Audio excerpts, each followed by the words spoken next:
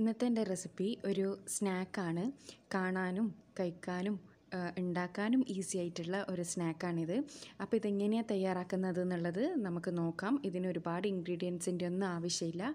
വളരെ പെട്ടെന്ന് തയ്യാറാക്കാൻ പറ്റുന്ന നല്ലൊരു സ്നാക്കാണ്. അപ്പോൾ ഇതെങ്ങനെയാണ് തയ്യാറാക്കുന്നത് എന്നുള്ളത് നമുക്ക് വീഡിയോ കാണാം. അപ്പോൾ ഇതിനായിട്ട് നമുക്ക് മെയിനായിട്ട് വേണ്ടത് ഉരുളക്കിഴങ്ങാണ്. ഞാൻ 2 വലിയ ഉരുളക്കിഴങ്ങ് മഞ്ഞളും ഉപ്പും ഇട്ട് നല്ലവണ്ണം വേവിച്ചെടുത്തതിന് ശേഷം മാഷ് ചെയ്തെടുത്തതാണിത്. ഒട്ടും കട്ടയൊന്നുമില്ലാതെ നല്ല സോഫ്റ്റായിട്ട് നമുക്ക് മാഷ് ചെയ്തെടുക്കാം. ഇനി ഇതിലേക്ക് നമുക്ക് ഒരു വലിയ സവാള വളരെ ചെറുതായി അരിഞ്ഞത് ആഡ് ചെയ്ത് കൊടുക്കാം. സവാള വഴറ്റൊന്നും ചെയ്യേണ്ട, ഇതേപോലെ തന്നെ ഡയറക്റ്റ് ആഡ് ചെയ്ത് കൊടുത്താൽ മതി. പിന്നെ ഇത് ചിക്കൻ്റെ ബ്രസ്റ്റ് പീസസാണ്. നിങ്ങൾക്ക് ചിക്കൻ്റെ ഏത് പീസ് വേണമെങ്കിലും എടുക്കുക. അത് ഇതേപോലെ തന്നെ ഉപ്പും മഞ്ഞളും ഇട്ട് വേവിച്ചെടുത്തതിന് ശേഷം ചെറിയ പീസസായി പിച്ചിട്ടതാണ് ഞാനിത്. ഇനി ഇതിലേക്ക് എരിവിന് വേണ്ടിയിട്ട് നമുക്ക് പച്ചമുളക് ആഡ് ചെയ്ത് കൊടുക്കാം. ഞാൻ 2 പച്ചമുളക് ചെറുതായി വട്ടത്തിൽ അരിഞ്ഞിട്ട് കൊടുത്തിട്ടുണ്ട്. നിങ്ങൾ എരിവിനനുസരിച്ചിട്ട് ഇട്ട് കൊടുക്കുക. ഇനി ഇതെല്ലാം കൂടി നല്ലവണ്ണം മിക്സ് ചെയ്തെടുക്കണം. നല്ലവണ്ണം മിക്സ് ചെയ്തെടുത്തതിന് ശേഷം നമുക്കിത് മാറ്റി വെക്കാം. ഇനി നമുക്ക് ഇതൊരു ഷേപ്പിലാക്കി എടുക്കണം. അതിനായിട്ട് ആദ്യം തന്നെ നമ്മുടെ കയ്യിലേക്ക് കുറച്ചൊരു ഓയിലൊന്ന് തടവി കൊടുക്കുക. കയ്യിലൊന്നും പറ്റാണ്ടിരിക്കാൻ വേണ്ടിയിട്ടാണ്. ഇനി ഇതിൽ നിന്ന് ഓരോ ബോൾസായിട്ട് നമുക്കിതെടുക്കാം. ഓരോ ബോൾസായി എടുത്തതിന് ശേഷം നമുക്കിതൊന്ന് ഷേപ്പ് ചെയ്തെടുക്കണം. ഷേപ്പ് ചെയ്തെടുക്കുക എന്ന് പറഞ്ഞാൽ ഇതിൻ്റെ ഷേപ്പിലൊരു കാര്യമുണ്ട്. കാരണം അതാണ് അതിൻ്റെ ഭംഗി എന്ന് പറയുന്നത്.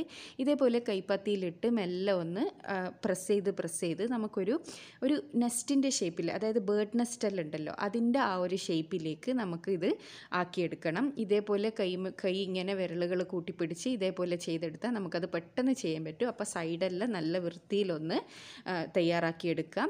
അപ്പോൾ ഇത് ഇവിടെ ഏകദേശം ഞാൻ ഒരിത് റെഡിയാക്കി എടുത്തിട്ടുണ്ട്. ഇതുപോലെ തയ്യാറാക്കിയെടുക്കുക.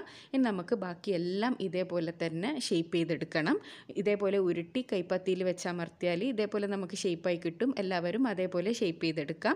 നിങ്ങൾക്ക് ഏത് ഷേപ്പിൽ വേണമെങ്കിലും ഇത് തയ്യാറാക്കി എടുക്കാവുന്നതാണ്. പക്ഷേ ഒരു ഭംഗിക്ക് വേണ്ടിയിട്ട് എല്ലാം ഒരേ ഷേപ്പിൽ ഉണ്ടാക്കണ്ടല്ലോ. അപ്പോൾ ഇങ്ങനെ ഉണ്ടാക്കിയാൽ വളരെ കാണാനും ഭംഗിയുണ്ടാവും. അപ്പോൾ അതിന് വേണ്ടിയിട്ടാണ് ഞാൻ ഇതേപോലെ പറഞ്ഞു തന്നത്. അപ്പോൾ ഇതുപോലെ തയ്യാറാക്കിയിട്ട് എല്ലാം എടുക്കുക.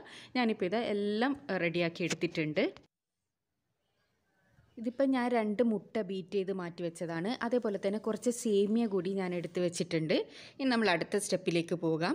നമ്മൾ തയ്യാറാക്കി വെച്ചിരിക്കുന്ന ഈ ഉരുളക്കിഴങ്ങിൻ്റെ മിക്സ് ആദ്യം മുട്ടയിലേക്ക് ഡിപ്പ് ചെയ്യാം. മുട്ടയിലേക്ക് ഡിപ്പ് ചെയ്തതിന് ശേഷം ഈ സേമിയത്തിലേക്ക് ഡിപ്പ് ചെയ്ത് കൊടുക്കണം. സേമിയ നിങ്ങളുടെ അടുത്ത് വറുത്തതില്ല എന്നുണ്ടെങ്കിൽ നിങ്ങൾ ജസ്റ്റ് ഒന്ന് വറുത്ത് പൊടിച്ചെടുക്കണം.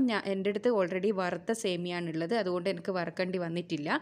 അപ്പോൾ അതിലേക്ക് നമുക്ക് ഈ സേമിയ നല്ലവണ്ണം ഒന്ന് പിടിപ്പിച്ചെടുക്കണം. സേമിയയും മുട്ടയിൽ ഡിപ്പ് ചെയ്തതിന് ശേഷം സേമിയയിൽ ഡിപ്പ് ചെയ്തെടുത്താൽ മതി. സാധാരണ നമ്മൾ കട്ട്ലേറ്റൊക്കെ ഉണ്ടാക്കുമ്പോൾ ബ്രെഡ് ക്രംസിൽ മുക്കുന്നതിന് പകരം ഇതിൽ നമ്മൾ സേമിയൻ്റെ മിക്സിയിലേക്കാണ് മുക്കുന്നത്. സേമിയ ഒന്ന് പൊടിച്ചെടുക്കണം കേട്ടോ, എന്നാൽ മാത്രമേ അത് നല്ലവണ്ണം കോട്ടായിട്ട് നിൽക്കും നമ്മുടെ ഉരുളക്കിഴങ്ങിൻ്റെ മേലെ. അപ്പോൾ ഇത് എല്ലാത്തിൻ്റെ മേൽ ഞാൻ ഈ സേമിയ ആക്കിയെടുത്തിട്ടുണ്ട്. ഇപ്പോൾ ഇതേപോലെയാണ് നമുക്ക് കിട്ടുക. ഇനി നമുക്കിതൊന്ന് ഫ്രൈ ചെയ്തെടുക്കണം. ഫ്രൈ ചെയ്യാൻ വേണ്ടിയിട്ട് ഞാനൊരു കടായി അടുപ്പിൽ വെച്ചിട്ട് ഓയിൽ ചൂടാക്കി വെച്ചിട്ടുണ്ട്. അതിലേക്ക് നമുക്ക് ഇത് ഓരോന്നായിട്ട് ഇട്ട് കൊടുക്കാം. ശ്രദ്ധിക്കേണ്ട കാര്യം എന്താണെന്ന് വെച്ചാൽ കടായിൽ നമ്മുടെ ഈ ഉരുളക്കിഴങ്ങ് മിക്സ് നല്ലവണ്ണം മുങ്ങി നിൽക്കുന്ന രീതിയിലുള്ള ഓയിൽ ഉണ്ടാവുകയും ചെയ്യണം.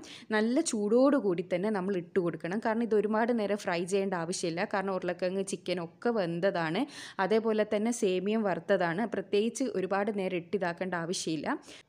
ഒരു 2 മിനിറ്റ് കൊണ്ട് തന്നെ നമുക്കിത് കോരിയെടുക്കാം. ഇത് തിരിച്ചിടേണ്ട ആവശ്യമില്ല കേട്ടോ. അതാണ് ഞാനിത് മുങ്ങി നിൽക്കുന്ന രീതിയിലുള്ള ഓയിൽ വേണമെന്ന് പറയുന്നത്. ഇത് നമുക്ക് എടുക്കാം. പ്രത്യേകം ശ്രദ്ധിക്കേണ്ട കാര്യം, ഇതിൻ്റെ മിഡിലൊരു കുഴി പോലെ ഉള്ളത് കൊണ്ട് തന്നെ നമ്മൾ കോരിയെടുക്കുന്ന സമയത്ത് അത് നല്ലോണം ഓയിൽ വാർത്തിയെടുക്കണം. ഇതേപോലെ ഇങ്ങനെ വാർത്തിയെടുക്കണം. ഒട്ടും പേടിക്കണ്ട, എണ്ണ ഒട്ടും കുടിക്കൂല. ഇത് സേമിയ ആയതുകൊണ്ട് തന്നെ എണ്ണ കുടിക്കൂല. ഇതേപോലെ വാർത്തിയെടുത്താൽ മതി. അപ്പോൾ ഇതാ നമ്മുടെ കംപ്ലീറ്റ് ഞാനിവിടെ പൊരിച്ചെടുത്തിട്ടുണ്ട്. ഇതിന് ബേർഡ് നെസ്റ്റ് എന്നാണ് പേര് പറയുക കേട്ടോ. ബേർഡ് നെസ്റ്റ് എന്നാണ് നമ്മളെല്ലാം പേര് പറയാറുള്ളത്. അപ്പോൾ ഇത് ബേർഡ് നെസ്റ്റ് ആയതുകൊണ്ട് തന്നെ ഞാൻ ഇങ്ങനൊരു രീതിയിൽ അറേഞ്ച് ചെയ്തെടുത്തിട്ടുണ്ട്. നിങ്ങൾക്ക് ഇഷ്ടമുള്ള രീതിയിൽ അറേഞ്ച് ചെയ്തെടുക്കുക. ഇങ്ങനെയൊക്കെ അറേഞ്ച് ചെയ്തെടുത്താൽ കാണാനും ഭംഗിയാണ്. അപ്പോൾ നേരത്തെ പറഞ്ഞതുപോലെ ഉണ്ടാക്കാനും ഈസിയാണ്. നിങ്ങൾക്ക് അറിയാം എത്രമാത്രം ഈസി ആയിട്ടാണ് ഉണ്ടാക്കിയത് എന്നുള്ളത്.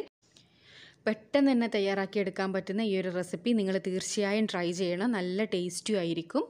അപ്പോൾ എല്ലാവരും ഇത് ട്രൈ ചെയ്തതിന് ശേഷം നിങ്ങളുടെ അഭിപ്രായം അറിയിക്കുക. പിന്നെ എന്നും പറയുന്നത് പോലെ തന്നെ എൻ്റെ ചാനൽ സബ്സ്ക്രൈബ് ചെയ്യാത്തവരാണെങ്കിൽ ദയവേത് സബ്സ്ക്രൈബ് ചെയ്തതിന് ശേഷം അടുത്തുള്ള ബെൽ ബട്ടൺ കൂടിയും ക്ലിക്ക് ചെയ്യുക. അപ്പോൾ നല്ല ഈസി ആയിട്ടുള്ള റെസിപ്പീസോ ടിപ്സോ ഒക്കെ ആയിട്ട് വീണ്ടും കാണാം. Thanks for watching.